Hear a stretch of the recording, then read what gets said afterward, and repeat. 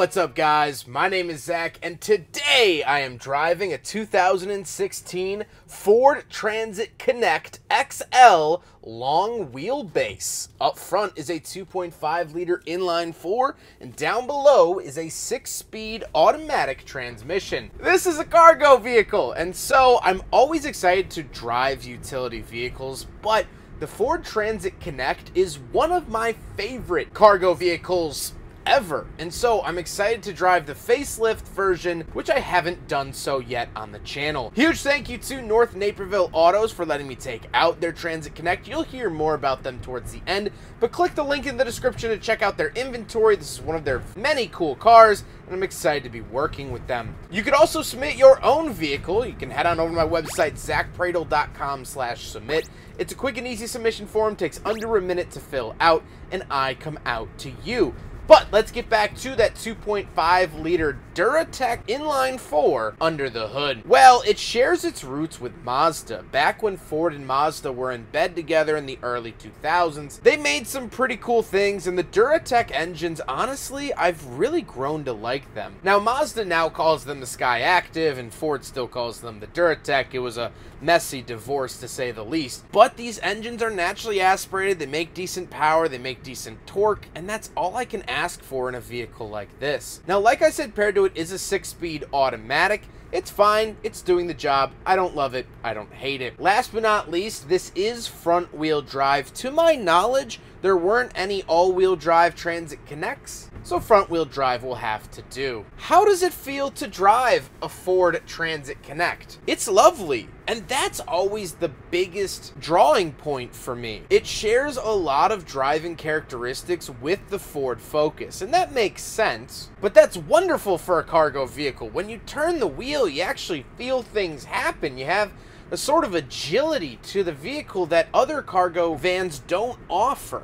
And that's a really big step up against any of its competitors. Likewise, I would say this is probably going to be the most reliable of the top three. I'm thinking of the Ram ProMaster City and the Nissan NV200. The NV200 has transmission problems, and the Ram ProMaster City just has problems staying a car and working properly.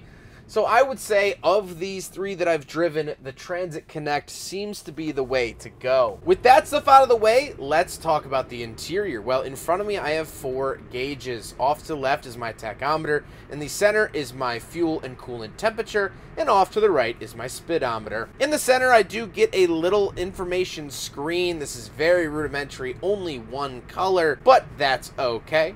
And on the steering wheel, we have an asymmetrical steering wheel. So off to the left, we have our selectors for that gauge cluster screen I just mentioned, as well as our cruise control options, leaving nothing off to the right. I feel like they could have offset it with the cruise control off to the right, but that was probably an added-on option, so probably not all of them got it. Off to the left, we do have a climate vent and our headlight switches along with gauge dimmer switch. And moving on to the door, we have lock and unlock, power mirrors, and power windows. Moving into the center, we get a very small infotainment screen. This will support the radio, CD, that's pretty much it. It's very small, very cheap to manufacture. Does also have a backup camera on this tiny screen, which is a very nice feature to have in a vehicle like this. Then we have a bunch of radio buttons. We have our different modes for the radio. Along off to the right, we have a number pad, selectors in the center. Ford did this throughout the late 2000s, early 2010s, and I don't really like it. I think it's a little bit too jumbled. I think it's a little too scrambled, and just glancing at it, it's hard to pick out what is what without really spending some time with it. We do have a central locking button and the hazard switch, and then of course very rudimentary climate controls, fan speed off to the left, temperature in the center, where to send it off to the right, as well as our rear defrost and parking sensors, because this actually does have rear windows. Then we have the shifter, pretty much cherry picked out of most other Ford products. Not really anything crazy or interesting with this. And then we do have a 12-volt outlet, some coin holders, and some cup holders. So we will do a big friggin' bottle test in the Transit Connect from 2016.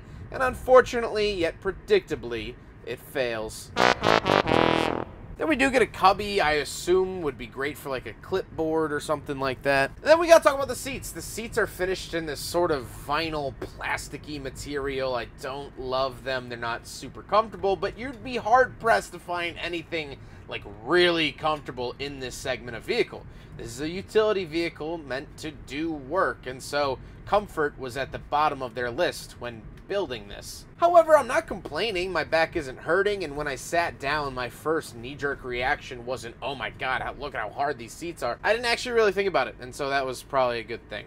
However, speaking of seats, we don't have any back seats, so let's talk about the rear cargo space. All right, so let's get into the back of the Ford Transit Connect, but actually before we do, this is the long wheelbase version, so that's why you see in the title LWB. Shorter wheelbase will be SWB, or they might not list it as that at all. So if you are planning on buying a Transit Connect, just know that there are length differences. You could get a longer one or shorter one, and the one I'm showing here in this video is the longer one.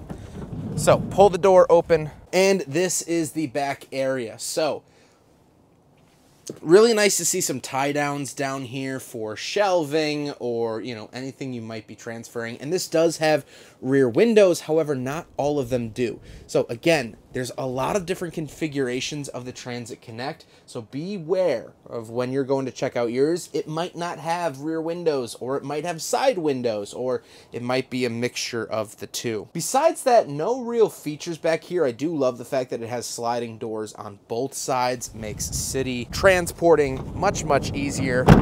We can come around the back here. Apologize for the wind noise. Something that they advertise is that these actually have, let's open this up like this, and they stop right here, so you don't door ding anything, right? But they have this big yellow button, and you push that in, and then it allows for the doors to open up a full 180 degrees. That is really, really nice, and I love that they have these built-in releases here. So, from the back view, again, nothing really crazy or special back here. It is a cargo vehicle, but very cool to show off. And just be sure to close this door first, because this has the latch for this door. Very, very cool. That's the back of the Transit Connect. Now we gotta talk about the looks, and I really like this facelifted generation of the Transit Connect as opposed to the earlier one that I filmed. It definitely pulls a lot of styling cues from Ford's other offerings at the time. It looks very consistent with the rest of their lineup, which is impressive because this is basically a Ford of Europe car, where other vehicles were Ford of America and Ford of Australia. I'm very impressed that in this era they were able to keep brand identity so strong across 3 different continents and so many different vehicles. Hats off to the design team over at Ford in the late 2010s. So here is the pre-facelift. This is a 2013 if memory serves, and this is this car, 2016, 2013, 2016, 2013. You can see the differences. I think it makes a world of change. However, with all of that being said, let's get on to my final thoughts. What do I think driving a 2016 Ford Transit Connect, getting back in the seat of a Connect, something that feels long overdue? Well, I love it. I honestly think that this is the gold standard for city cargo van. I know that's probably a real niche group of vehicles, but I really genuinely believe that this is the gold standard. I think it drives really well. I think it's going to probably be the most reliable of its competitors. I like the features. I don't mind how it looks. And honestly, I'm surprised that we don't see more of these. If you own a small business, this is perfect. If you need something to run around town, furniture, flower shop, bakery goods. If you want to build a little camper, this is perfect as well. Like I mentioned, this is the long wheelbase version. You could get a shorter one or this longer one, and honestly, you could fit a giant bed in the back, and when you're driving it across the country, you're not gonna feel like you're driving a Freightliner. You're not gonna feel like you're piloting an apartment on wheels. You're gonna be very comfortable with it, and if you have someone in your team or you're married to someone that isn't comfortable driving large vehicles, but you wanna take them across country and build a camper, no sweat. They're not going to be intimidated by this. Maybe the first couple minutes, but after that, I mean, this is just a Ford Focus, essentially. With the windows at the back, you don't have huge blind spots. The mirrors are very adequate. I would trust anyone in my Rolodex to drive this van, and I can't say that about all cargo vehicles. And I think that's a huge, huge, huge benefit of the Ford Transit Connect. I hope you guys enjoyed the video. Hope you guys enjoyed checking out this Ford Transit Connect. I have no idea how this video is going to do. It's very obscure. I don't know of many other car reviewers that love Transit Connects as much as I do. So I hope that you found this video at least semi-interesting. Huge thank you to North Naperville Autos for letting me take out their Transit Connect and fulfilling my heart and desires of driving yet another. North Naperville Autos is absolutely wonderful. They always have cool and interesting vehicles in their inventory like this vehicle, and I'm sure you've seen plenty of others on my channel from them. Please go check them out. Their information is found in the description below. If you're in the Chicagoland area, it is a must, and you will not regret it. But I hope you guys enjoyed the video. Don't forget to rate the video, comment on the video, and subscribe if you really liked it. Take care, guys.